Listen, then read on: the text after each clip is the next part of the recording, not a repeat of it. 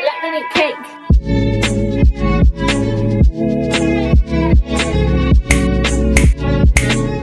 So to me, Marie Antoinette is kind of like the ultimate it girl.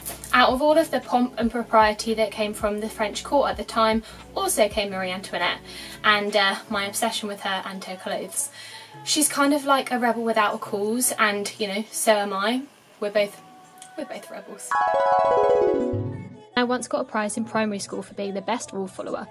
So 2 years ago I went to visit the Palace of Versailles, and from that point I was kind of obsessed with her. And then when I saw Sophia Coppola's film, aptly named Marie Antoinette, I was definitely obsessed, particularly with the costumes that were done. Like, they are chef's kiss. The corset, or stays as they're often called, in the film that I'm trying to recreate with my own corset is from the milkmaid scene, which is where Marie Antoinette performs to the court and everyone's a bit like, what's she doing, but her husband loves it. This is kind of a romantic ideal of what she would have imagined a milkmaid to wear. But it's also one of the few chances in the film that we get to see the undergarments that they wear, which is crucial to creating that 18th century shape. So the costume designer for Marie Antoinette is obviously Marie Antionette, I hope I've pronounced that correctly, who also did the costumes for films like Out of Africa, The Clockwork Orange, and also most of Wes Anderson's films. I see a trend developing here. Marie Antionette actually happens to be my mum's brother's sister's dog's guinea pig, sister's grandparents' guinea pigs, twice mothers, cousin's sister. So I think we're on quite good enough terms for me to call her and have a little quick chat and some advice about the costumes.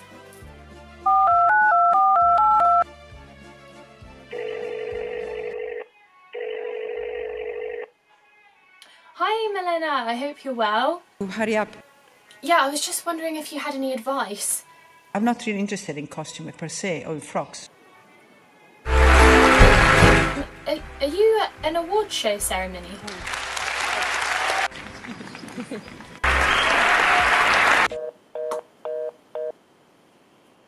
I mean, I've almost passed my driving test, so basically equal. Unlike other videos I've done, I actually sketched this corset out, so let's get going. If you know anything about historical clothing, then you need not be reminded that corsets were not worn alone, but were always worn over a chemise of sorts. In the film, Marie wears a white linen chemise with 3/4 length sleeves, so this is what I'm painting here. And as for the corset itself, I already knew that I was going to use the 1760s corset pattern as provided in Mandy Barrington Stays in Corsets Volume 2. In the film, the stays are like a red wedgwood pattern, but I prefer blue, so I chose blue wedgwood printed curtaining for that outer layer of the corset, and then cheaply sourced but super thick calico for the lining layer. Then I was on to drafting out the corset pattern, using my basic block as the guide. Because corsets and stays are supposed to fit you like a glove, or a corset for that matter, it's a good idea to work from the block so that the final product is the correct size. Before making up the real thing, I firstly made up a mock-up out of this remnant. This was actually a screen printed fabric I made, and it was supposed to be a cute little scene of a father and daughter doing some ballet dancing, but it kind of more resembles a scene from Matilda. I won't go into too much detail on the mock-up, but it definitely helped me with working out the construction, as I was doing a mixture of internal and external boning channels, and I needed to work out how I was going to insert the bones. And then it was on to the real deal. So first I cut out the lining or inner fabric, making sure to leave my obligatory 2.5 seam allowance, and then I marvelled at the beauty of the outer fabric. How pretty! After that, I laid out the pattern for the outer layer, drew on where the boning channels should be positioned, and cut it out. Once they're snipped into shape, I find it useful to lay the pieces out into their pairs to visualise the construction, as spatial awareness is definitely not one of my strong points. Then I began basting in the seam allowances and boning channel lines by hand, which I then realised could be done way quicker by machine. Because the bones I was using were 9mm wide, I made the boning channels 1cm wide. Then I pinned and sewed the inner and outer layers right sides together and ironed them out. After that, it was time to do the boning channels, and as usual I used my pressing bars to get the correct sizing. Once you've sewn down the length, you can iron the channels and trim off the excess seam allowance. Then, exactly like I did in my 1890s corset video, you need to measure the width of your boning channels, divide this number by 2, and then mark this on each of the seams in between your corset pieces so that you know where to sew the channels down. These are known as external boning channels, as the boning is positioned on the outer part of the garment. So I sewed these on first, as when I sandwiched the internal boning channels between my two fabric layers later on, I would find it impossible to get those bones in. There is probably a way of doing this, but I haven't discovered it yet, so forgive me. I mean, we're nearly at Christmas after all. And there they are, all sewn on. Nice. Fun fact, I've actually met Michael Rosen. I've now pinned the entirety of the front corset to the lining as neat as I possibly can, and hopefully there's not going to be any bubbles, because now we're going to do the very exciting thing of doing the boning channels, like sewing them down. We're going to see how that goes. So these are the internal channels, which you will then sandwich the bones in between. Just follow the basting lines that you already made to get a super straight line down. And that is what the inside layer looks like. Lovely. So I'm interested, you know, what do you guys do when you're sewing? Do you like listen to YouTube videos? Do you listen to music? What's going on when you sew? I've been listening to classical music and it's making me feel like I am the heroine of like Amadeus. What is that? Do you ever just drop all of the pins and they go everywhere? Next, you can measure out where you need the bones to be cut. I use mainly spiral steel boning, but for the centre back bones I use straight steel, as this is where the eyelets will be, so there's going to be a lot of strain on that area. I found that it was easiest to just hold up the wires to the fabric to eyeball the length, and then tape round the bit that needs chopping with some masking tape. To keep track of which channels I had already measured, I drew on a cross with my heat removable pen. Cool, what a brain I have. Like, the ideas are just revolutionary, honestly. Then request assistance to cut the bones themselves. Want a photograph of that pliers going in? I've done it. It's a video. Okay. It's gonna be loud. Then you can insert the bones, but only the ones that go in the stomach bit of the corset, as the ones that will be added over the boob area will have to be pinned afterwards, otherwise you're going to have a collision of interests. Yeah. Next, I began making the bias binding strips. Just fold the fabric down at the corner so that you're cutting across the grain. This is important because the bias of the fabric is more stretchy and malleable, which will be super important when trying to get it around the curved edges of the corset. Make sure to iron the raw edges inwards like this. I'm never in frame, like it always cuts off the top of my forehead, which is obviously one of my main features. And I know what you're thinking, for someone with such a big forehead, I tend to wear my hair away from my face quite a lot. You would be right. Okay, this is really a good ab workout. I've made my bias binding. I did quite a lot just in case. And now I think I'm going to have to do some sort of stitching just to make sure that the lining and the main fabric on these back pieces is kind of attached.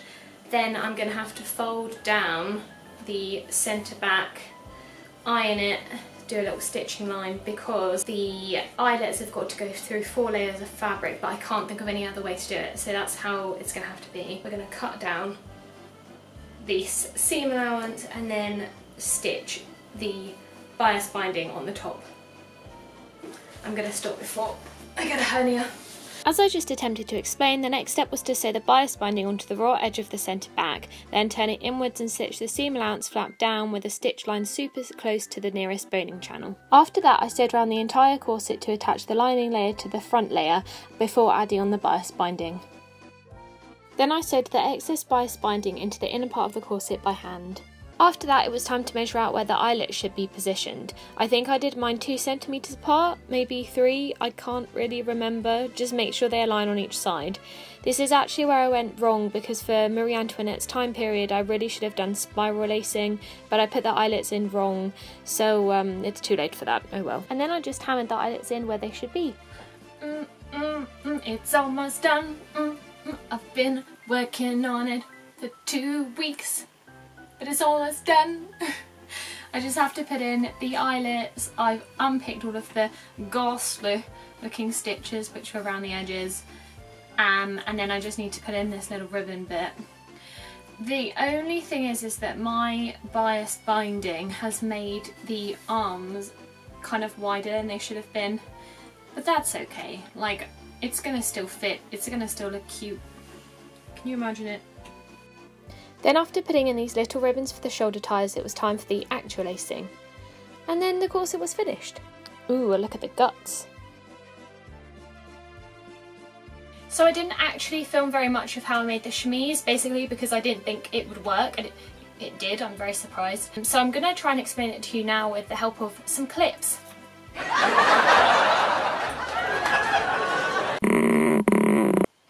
in this part of the film she's wearing an off-the-shoulder kind of milkmaid top, has a lot of ruffles along the top of it, and as this is kind of later in the film we can assume that it's more towards the 80s, 1780s that is. This was the time when Marie Antoinette popularised their robe à la reine, and this was a frothy kind of floaty and flouncy alliteration dress that was really scandalous at the time because it kind of looked like the Queen was going around in her vest, which she sort of was. In the milkmaid scene she's not wearing a robe à la reine, she is still wearing the corset or stays with a chemise underneath it, but it's definitely getting towards that more frothy look of the 1780s. So to make the chemise I used this cream coloured fabric that's kind of a fake silk viscosy material that was actually the lining of my curtains from when I made my 1890s corset. So to start off making the chemise I actually used a tutorial by Annika Victoria, which was kind of a milkmaid off the shoulder top to get the general construction of the shape that I wanted. Firstly, I cut out a piece which was the width around my shoulders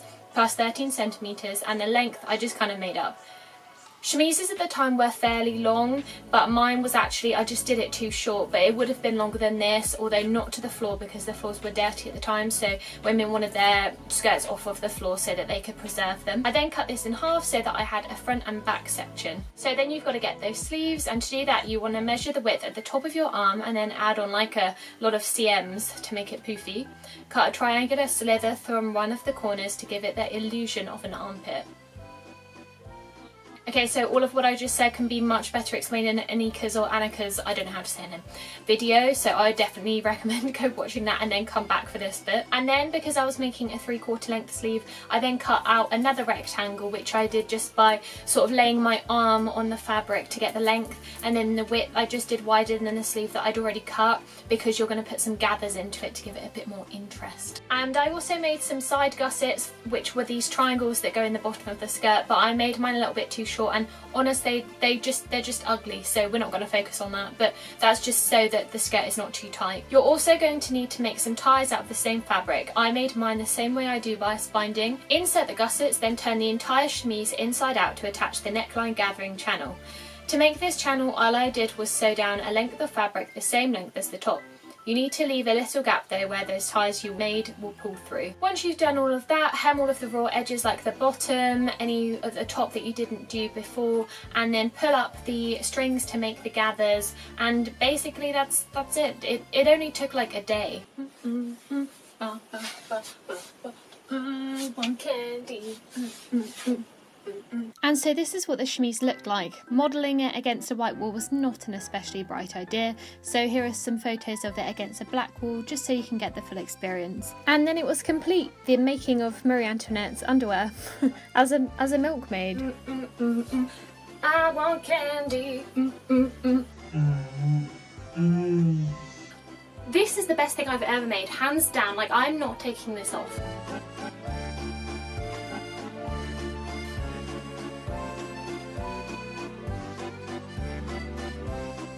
Au revoir!